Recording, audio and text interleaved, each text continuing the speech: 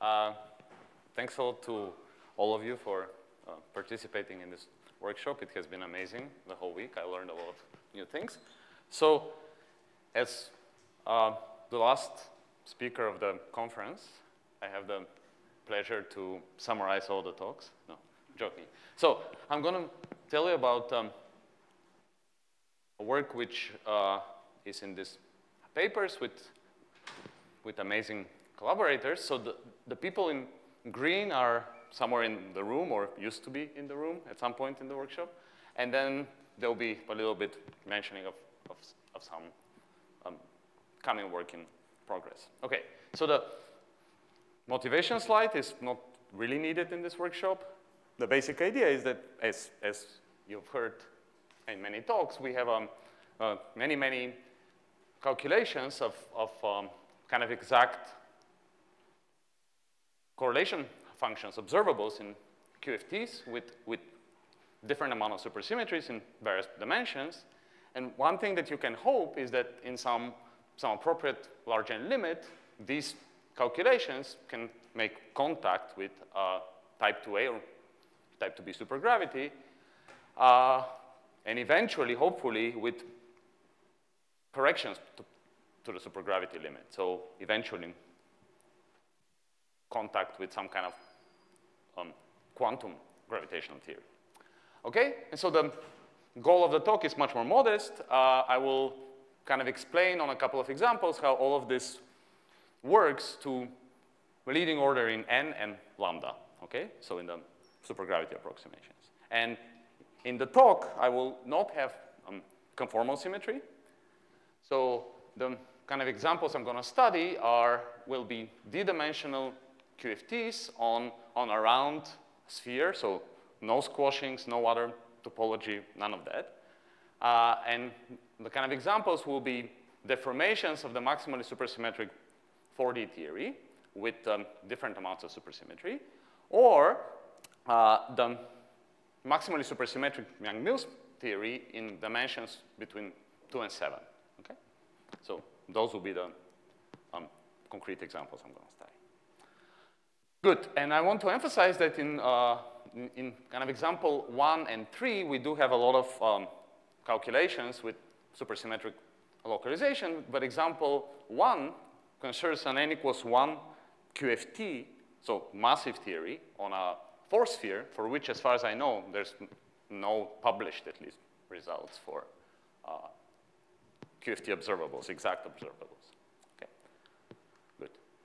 Okay, so what's this kind of examples I'm going to talk about? So this is an overview of kind of n equals 4 Young-Mills. So the content is a gauge field, some scalars in the adjoint, and fermions in the adjoint. And I can decompose all of this into multiplets of n equals 1 supersymmetry, which will be a vector and a bunch of chirals, all of these in the adjoint. And so this thing has an SO6R symmetry in general at the conformal point, but of course in this formulation, I only have an SU3 times U1 manifested. And so the deformation I would like is to turn on superpotential masses for the chiral superfield. It's kind of an obvious deformation that you can study, and people did a lot in the past. So the new kind of ingredient is that I'll do this on S4. So this is how we connect to the topic of the workshop. And so if you want to do this, you are kind of immediately faced with an obstacle that I have a massive theory on S4, so I don't have conformal invariance anymore, and it's not obvious how I'm going to couple it on S4, preserving supersymmetry. Well, when there is a will, there is a way, and that's the way, basically. So what I've written over here is the Lagrangian, schematically, of n equals 1 star on S4 with all of these masses turned on. So the couplings in red are superpotential masses, and the couplings in blue are due to the fact that I'm on the sphere. So if I take Mi to 0 and R very large, I'm back to the flat space conformal theory. Okay, so localization seems to work in the case when M3 is 0 and M1 is equal to M2. So this is known as n equals to 2 star theory, and this is actually kind of example in the Pestun's original paper on localization for gauge theories on S4. Okay, so I'm going to focus for the next 5 slides or so on this kind of example. Okay. Good. So this is a slide which most of you would know about. This is essentially borrowed from Pestun's paper. So the localization answer is that the partition function on S4, for this example, n equals 2 star, with an SUN gauge group, the path integral localizes to a matrix model of a kind, where I have to integrate over the kind of eigenvalues of this adjoint scalar, AI. And this is the measure in black, and I have a one loop piece and an instanton piece and a classical piece. So I've spelled out the classical contribution and the one loop one. The instantons are harder, so this is known as a Nekrasov partition function with some specific values of the epsilon parameters. And so for me, this will not be an important player, and because what I'm interested in is a large n limit, and the common law is that at large n, instantons don't contribute, but this is not entirely obvious. And so these people, Zarembo and Russo, studied exactly this matrix model in the large n limit as a function of the coupling lambda, okay? So I still have a parameter, and interesting things can happen as a function of this parameter. And so one of the arguments in their paper is that at large n, instantons are not going to be contributing, and if you wish, then calculations I'm going to show later on give you further kind of argument for this holographically. Yes?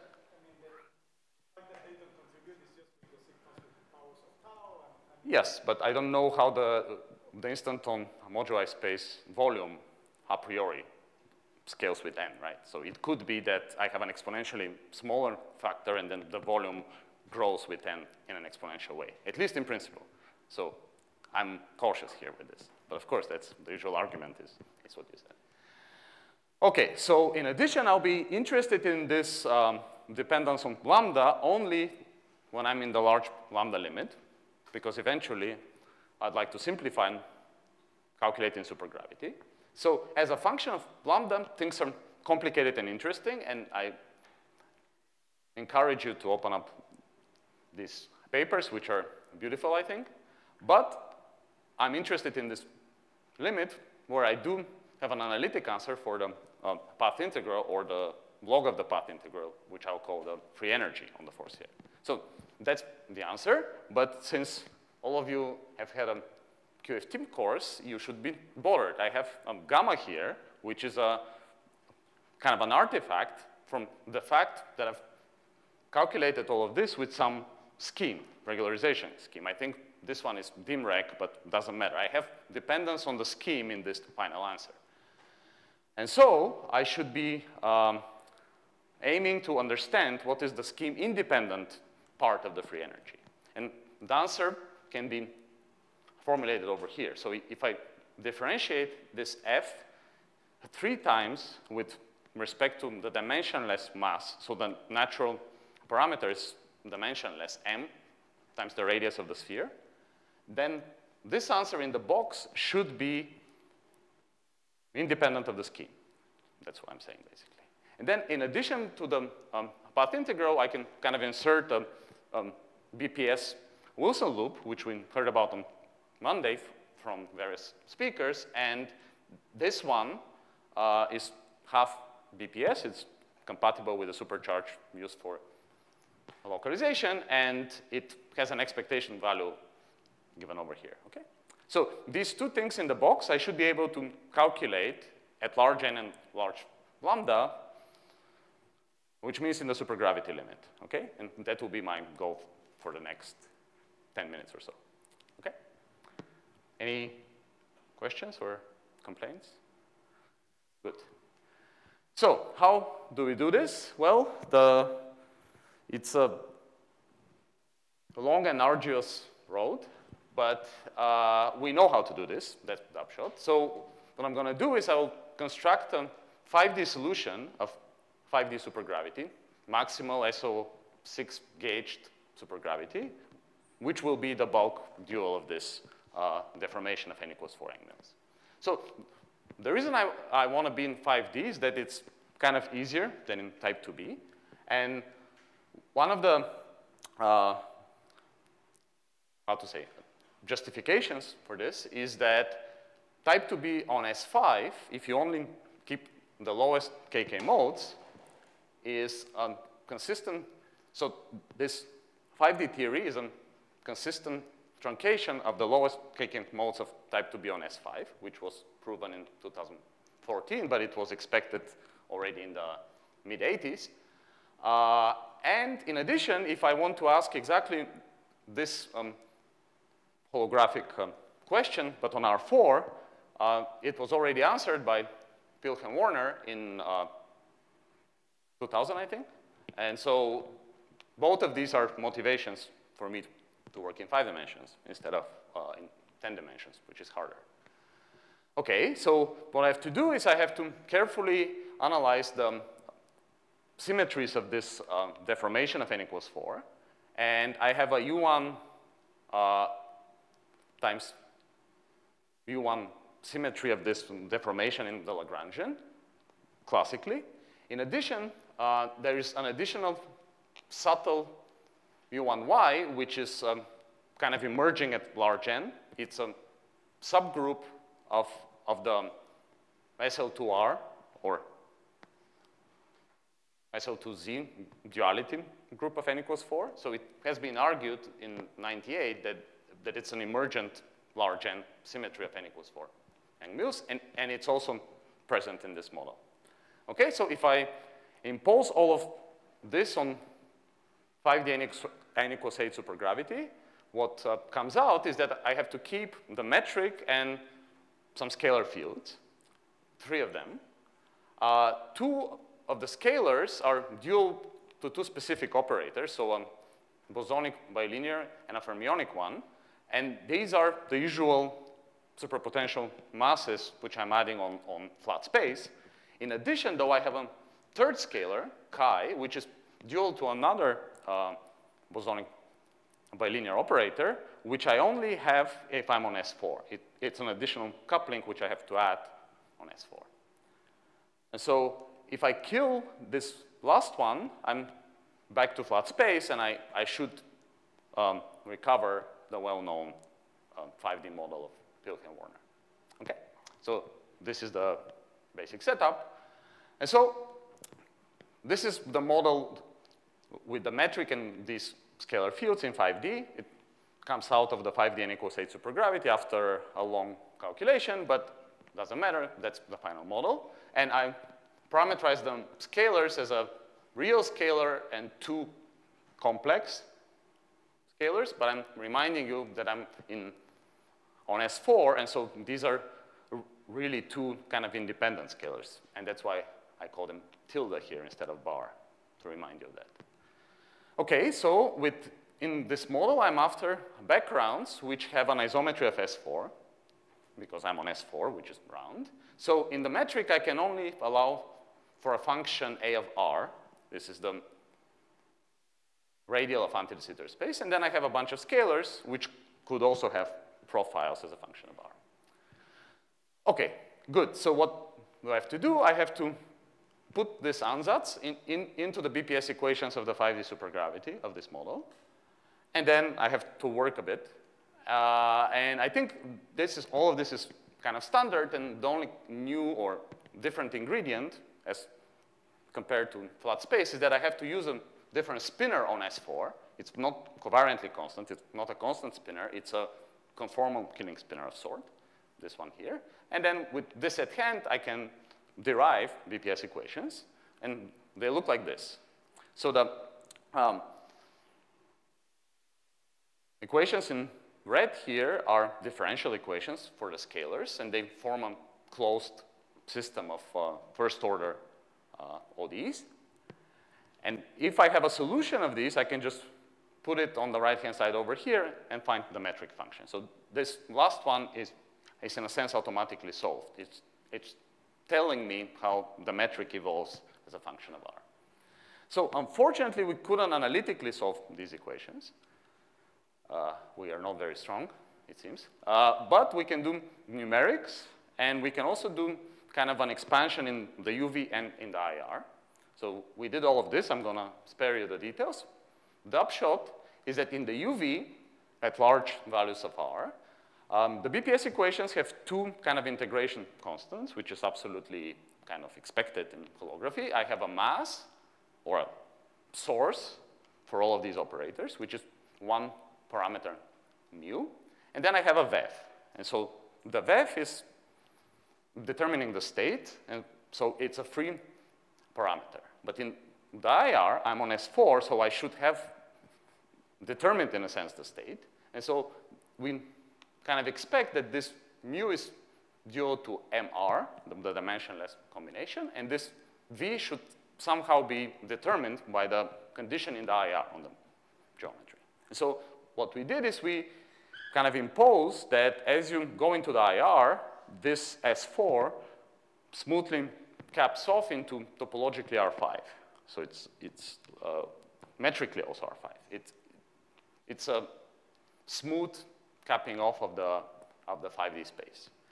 And if you do this, what happens is that this BOBEV is determined by the mass, or the mu, in this way. So we have an analytic expression for how the BOBEV is determined in terms of the source, and it comes out from imposing this regularity condition. In addition, we can go through the normalizations of various fields and so on and map to kind of operators on the boundary, and you find that mu is I times MR. So indeed, mu is connected to the source in the field theory. Okay, so this is essentially kind of input from the BPS equations that I need to calculate things holographically. So what I'm interested in is this function f, which is the free energy, and we know since 20 years ago how to do this. We just have to evaluate on-shell action of this 5D solution, and this should be the path integral, or the free energy of the dual QFT. And unfortunately, or fortunately, I don't know how to say this, but this works, of course, up to divergences, because at large R, I have divergences which I have to cancel, which are the usual divergences I have to cancel in a QFT. We know how to do this systematically due to Costas and many other people. And the only issue here, or subtlety, I should say, is that in addition to this, in addition to canceling divergences, you can still have finite counterterms with coefficients which are free. So here I have a supersymmetric theory, so I should insist that I'm adding all of the finite counterterms which are necessary for supersymmetry. And if you do this, you should be able to compute kind of unambiguously this quantity. And indeed, it is possible to do this analysis. If you're not willing to discuss these counterterms, meaning if you allow for an arbitrary coefficient, of course, I cannot compute this unambiguously. I have to go to more derivatives and get rid of the counterterms, which I don't know. This is just a technical point. So all of this is unfortunately also long and arduous, so I'm going to spare you the details, but the upshot is kind of simple. I have this 5D model, the classical Lagrangian, which I showed you, to which I have to add the counterterms, the usual one, the divergent ones that Costas instructed us how to compute. And then I have to add also a specific finite counterterm, which we can discuss after the talk if you want. And then this action I should evaluate on shell, on the background, which I calculated before. And if you do this, what happens is that the third derivative of this on-shell action is actually simply the second derivative of the function v, of this BOBEV function, as a function of mu. And so it turns out that all of this mess boils down to a simple answer, which is over here. And of course, if you put now mu is IMR, you can see that this answer here compares favorably with supergravity. So I get a match. So all of this amounts to just holography just works in this example, which is good. Okay, any questions on this? Yes.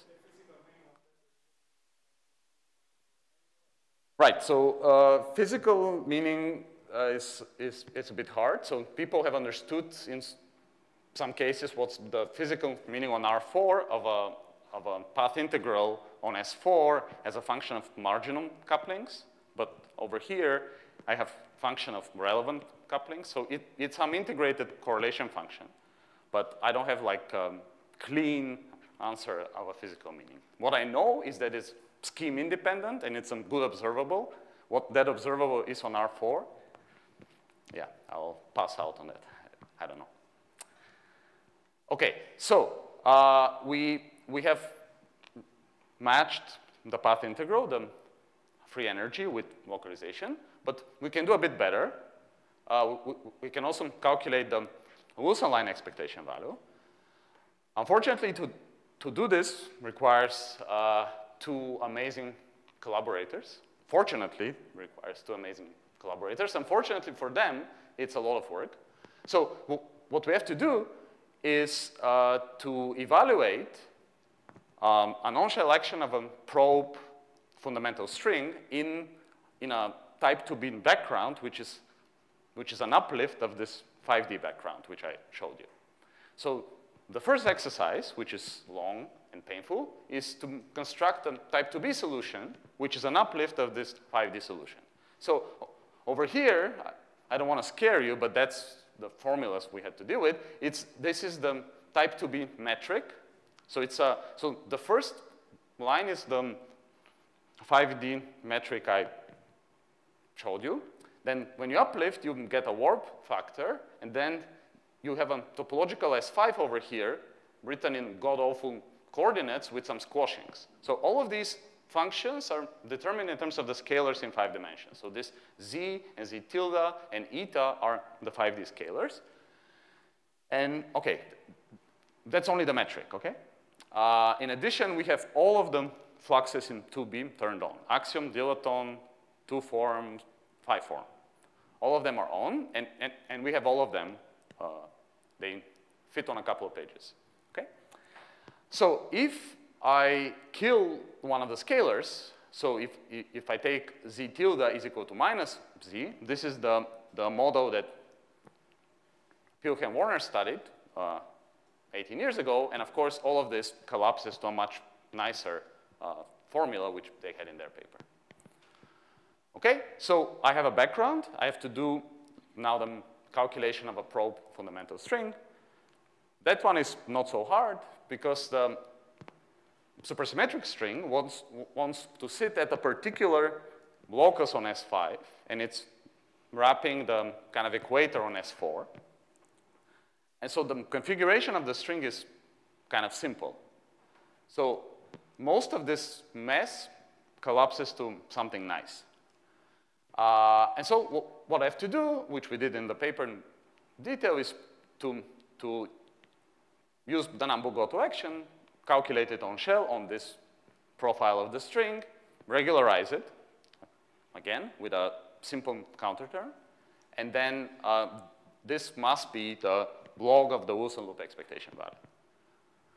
And indeed, it happens. So when you do all of this, you obtain this on-shell action, regularized. And here is, so we have this numerically, right? So all of this is numerical. And so the numerics fit with this function in this way. So I don't even know which one is which. So one of them is the function.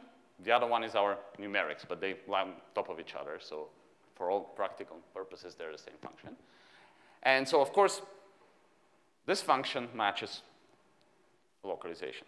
And I want to emphasize that over here, I'm assuming that mu is real. I don't have to assume that. We have arbitrary complex mu. These are complex saddle points in general.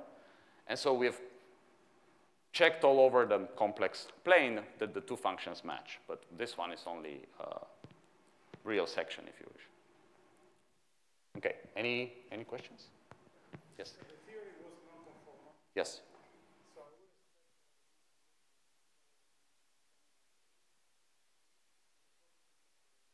Very good. So what happens is that because I'm insisting on this special 1/2 BPS Wilson line, it has to be on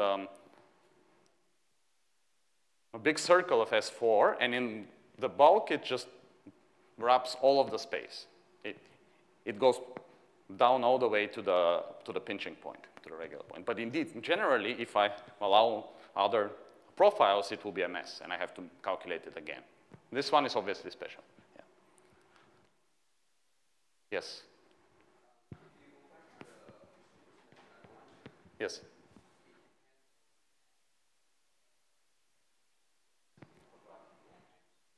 Right.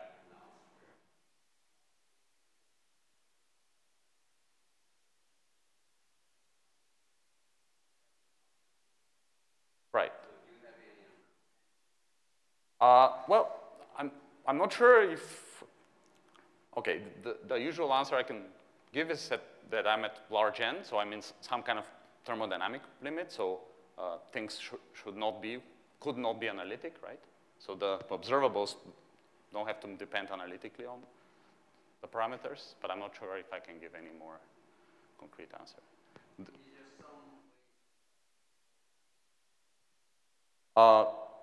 In the bulk? I don't know of any. We've tried that. So it will require identifying how these BPS equations know about mu. But as I've told you, the BPS equations in the UV depend on both mu and v. And it's only if I integrate them out to the IR that I see a relation between v and mu. And I don't know how to avoid this kind of integration. Yeah. So it's hidden, if you wish, in this kind of integration into the IR, which I have to do from the supergravity perspective. Yes. OK. Good. Any other questions? Yes? Right. So you know what to ask. So those are the subtle questions. So all of these saddle points in the bulk, I think that's my opinion, should be thought of as complex saddles, and they should not be analytically continued in any way to Lorentzian signature. And so in this case, if you change mu to not being real or something like this, your fluxes could pick up i's. So the B2 and the C2 flux become imaginary because some of the 5D scalars become imaginary or complex in general. They're not, but each of them is complex.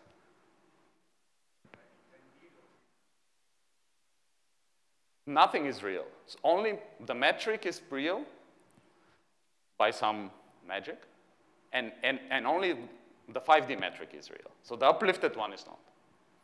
So it's a fully complex saddle point in the bulk. OK? So you should think of this geometry as a tool to evaluate on-shell actions to reproduce.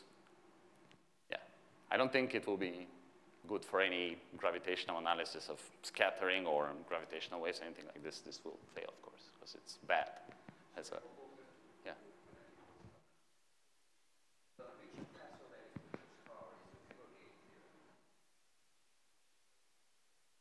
Right, so yes, if I kind of orbifold n equals to 4 and make it into a necklace quiver, of course, all of this goes true. I pick factors of k from the zk orbifolds, and it just works in a boring way, I'd say. So k, right, and I don't see that. So the differences of the couplings are B field modes on the topological cycles which I get from the orbifolds. All of these are, are kind of outside of supergravity limit, stringy modes, and so I don't see them here. Yeah, thanks. Okay, n equals 1 star. I don't have a lot. I mean, I have a lot, but I don't have a lot of time.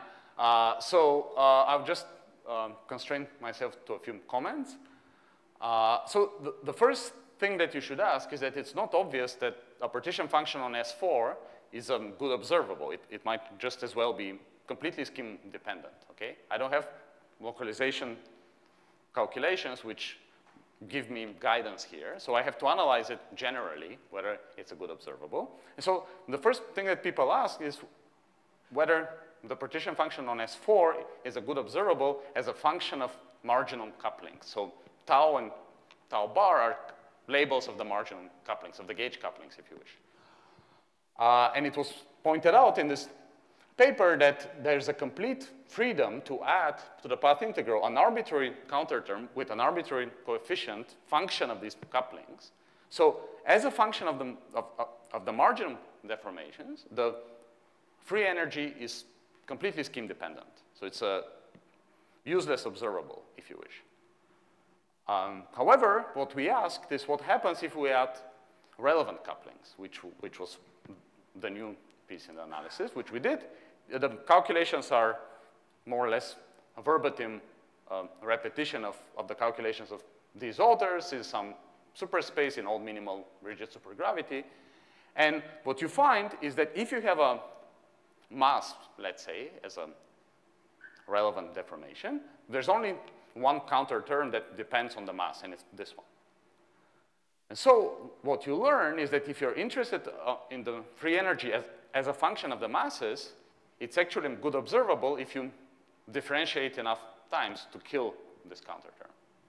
So this analysis is completely general. It's independent of the bulk dual. It's a QFT statement I'm making here. Okay?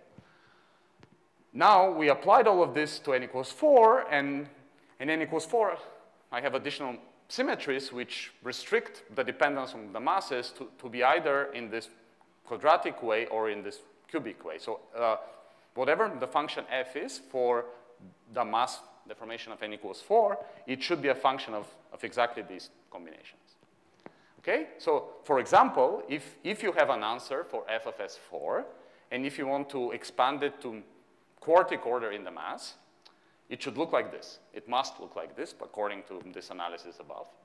And so the constants A and B, so I have only two quartic terms allowed by the symmetries. So, and there's a prefactor which is essentially fixed by dimension and a scaling with n. And so the numerical constants A and B are unambiguous observables in the QFT. I don't know what they mean in flat space, but they're good observables, I claim. So I should be able to compute them. And again, I'm emphasizing that I cannot compute these in any other way, at least as far as I know.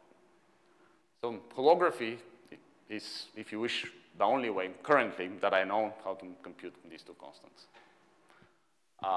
And we did that, and this was even more work. So to capture all of these masses, M1, M2, M3, and allow for a Gaugino-BOBEV and all of that, I have to keep 18 scalars in 5D n equals 4, n equals 8 supergravity. And these 18 scalars kind of organize themselves into 2 vector multiplets and 4 hypers. And so this model is a consistent truncation of type 2B supergravity on S5. And so if you want, I can give you the model and go analyze it.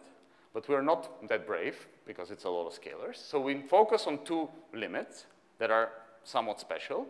The first one we heard from Kostas already in the context of flat space. And this is when all of the masses are the same. This is also known as, in flat space, this is the GPPZ flow holographically. Here, though, I need 2 more scalars in addition to the ones we've heard from Kostas.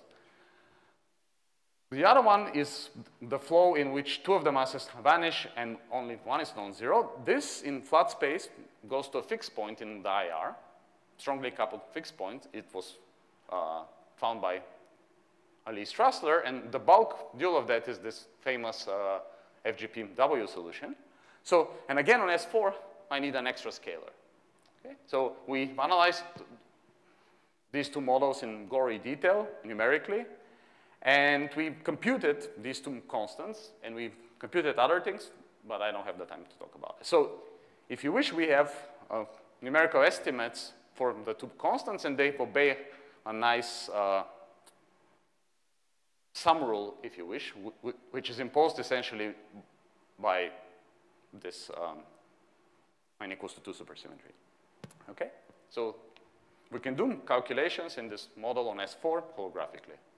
That's the punchline. Okay? Any questions?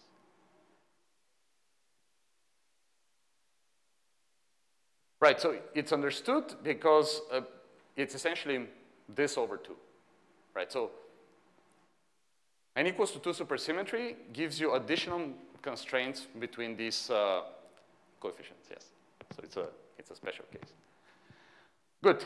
So in the next half hour, I'm joking, I will talk about maximal Young-Mills on a sphere, supersymmetric Young-Mills, and an alternative point of view of all of this is that you can think of this as some kind of a supergravity solutions describing the near horizon limit of a D brane with a world volume which is a sphere.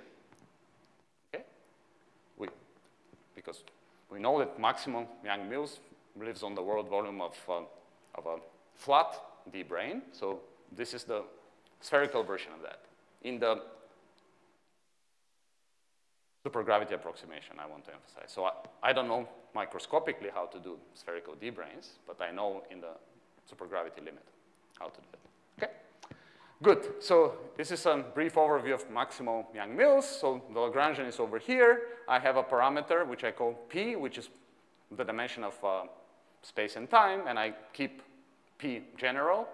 So this thing has 16 supercharges. There's a bunch of scalars in the adjoint and a bunch of fermions in the adjoint and a gauge field.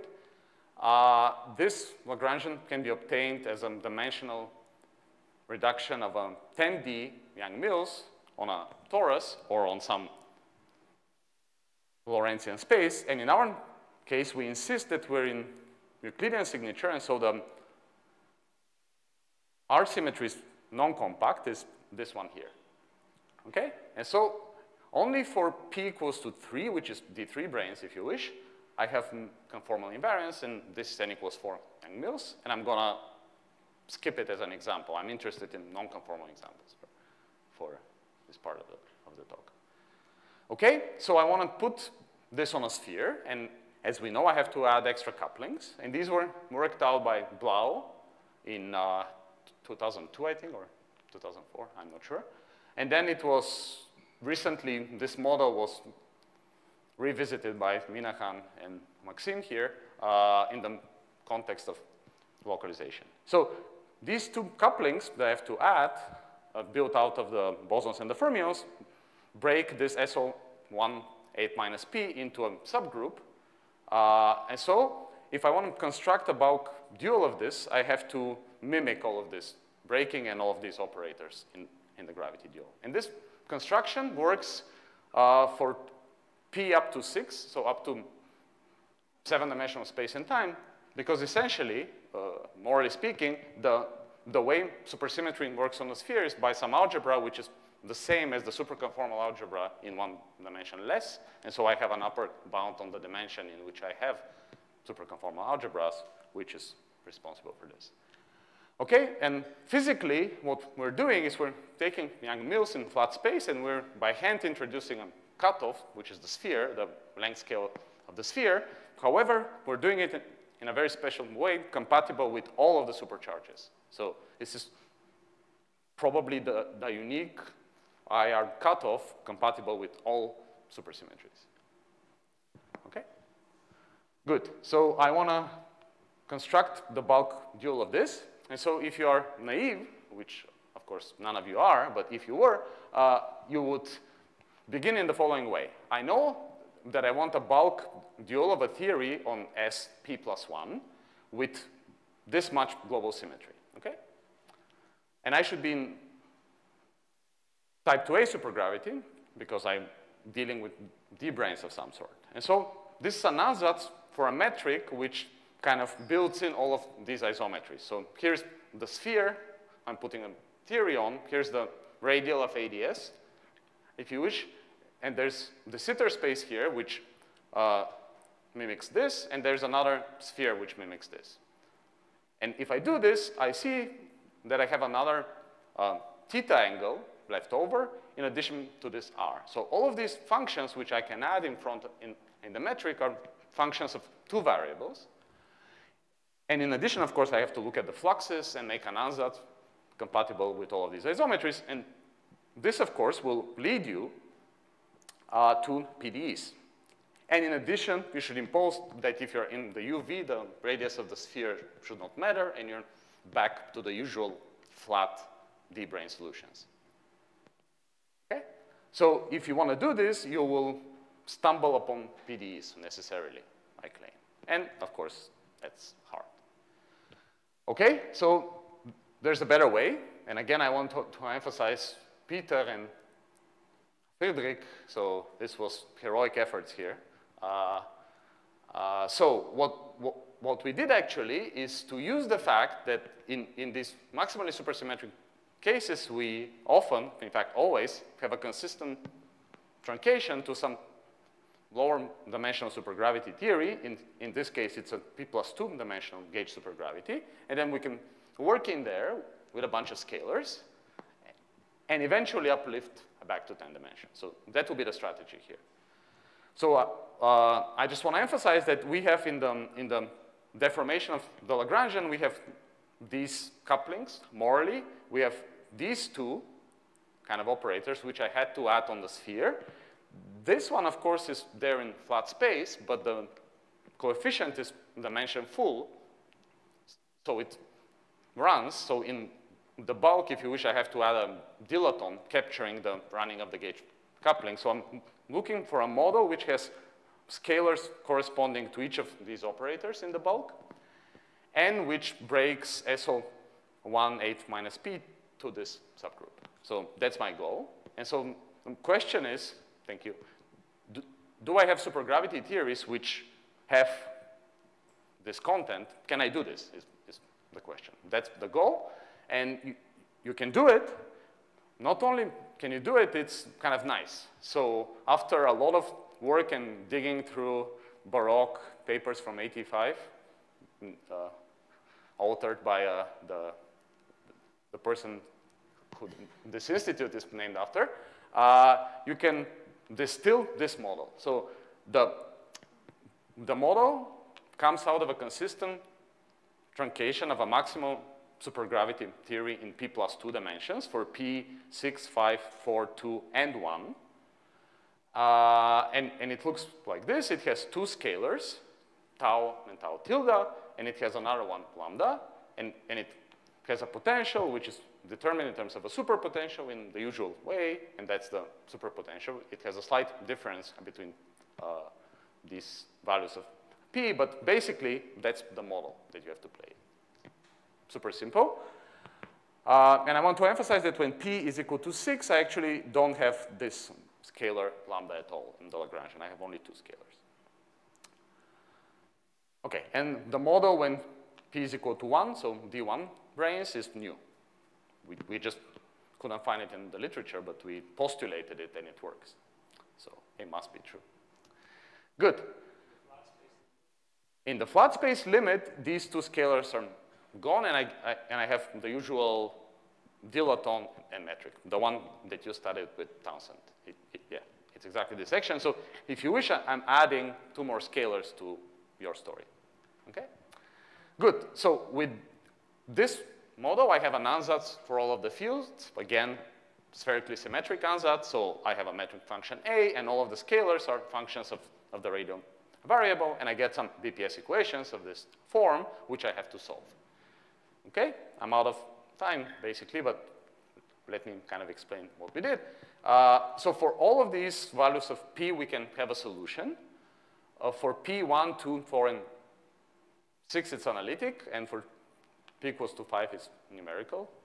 We couldn't integrate the BPS equations analytically, but for all of the cases, the picture is this one. So in the IR, I have a smooth capping off of the geometry because I'm on a sphere. This is, if you wish, the manifestation of the cutoff in the field theory. In the UV, I don't have anti-de Sitter space, of course. I'm not conformal. So in the UV, you kind of approach these backgrounds which describe D-branes in type 2 string theory. Okay? And so I have a flow which kind of interpolates between these two. And all of these backgrounds, which we have in the paper, depend on one constant only. In the Lagrangian, I have only one dimensionless constant, which is this combination of the Yang-Mills coupling, which is dimension full, and the radius of the sphere.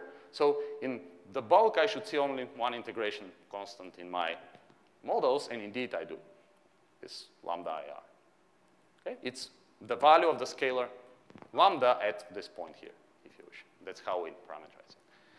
Okay, so after this is all in the lower D supergravity. I have to uplift it, and again, there was some heroic effort, because now I have to go back and dig out from the supergravity literature uplift formulae, and you have to go back some years and so on, but that's the answer basically. So I'm back to my naive expectation that I started with, except that now I have an explicit function for these P and Q and lambda and so on. So we know these backgrounds kind of explicitly with all of the fluxes. Okay, and it's a full 1/2 BPS backgrounds in 10D supergravity. And there's a curiosity with the 6 branes, but I don't have the time to talk about it. So if you have a background like this, you can aim at doing holography with it. But the background is not asymptotically ADS, so I cannot just open the books and read about it. I have to be a bit more inventive. But I have to do it in a sense, because I know that there's localization results for this model on a sphere, which were worked out by Joe Minahan, Anton Nedelin, and Maxim in various papers. And the point is that the partition function is a function only of this lambda, which is now dimension full, this coupling lambda, because I have an energy scale, right? I don't have a conformal theory. And you can aim at calculating it. And unfortunately, now I have to understand how the energy scale in the QFT is related to the radial coordinate in the bulk, which is a subtle issue, and there could be constant coefficients, which I don't know about, and I have to learn how to regularize this on-shell action without having asymptotically ADS spaces and so on. So qualitatively, the answer is over here. So we managed to avoid all of these issues and find the scaling of the free energy holographically with n and this lambda. It's a function of p. But we were not able, when we published the paper, to compute the coefficient. Currently, we're working with Anton and Joe on computing these coefficients, both in holography and in localization. And holographically, what's useful is this paper of Kostas and Marika on how to do regularization, if you wish, of on-shell actions in the context of non-conformal branes, which is what we're doing here. Excellent question. P equals to 5 is a mystery of the universe, right? Because we have D5 and NS5 branes, and in the UV, I have little string theory. So this divergence we really don't understand in QFT. The putative answer is that it has to do with little string theory, but I don't know more. So obviously, this is not valid for P equals 5. Right, so the calculation, which we did for the on-shell action, also breaks at P equals 5. So this formula should best be viewed as breaking down for P equals 5, and we need a new analysis. which currently we don't know how to do. Yeah, it's the usual linear dilaton stuff of, yeah, little string theory. Okay. Okay, so summary, what I've done is to construct solutions of type 2 supergravity, which are dual to massive deformations of n equals to 4 on S4. And we demonstrated agreement between localization and holography for the case of n equals to 2. For n equals 1, we don't have localization formulas, but we can compute on the supergravity side with a bit of work. And then I demonstrated also how to extend all of this for maximally supersymmetric Young-Mills in p+1 dimensions. Okay, so some future work that I think has to be done. So some of it we're doing here. We can extend this calculation of a Wilson line to our other representations of the gauge group, which means that you should be looking not at probe fundamental strings, but D-brane probes. As I mentioned, we're working on understanding this on-shell action for the case of maximum Young-Mills, both in holography and in localization. And one can do similar constructions for three-dimensional conformal theories and deformations thereof. And this is work I'm doing on Krzysztof. Okay, and then these are more ambitious questions, which I think you should think about, but I'm not gonna keep you any longer, so I'm gonna finish here. Thank you very much.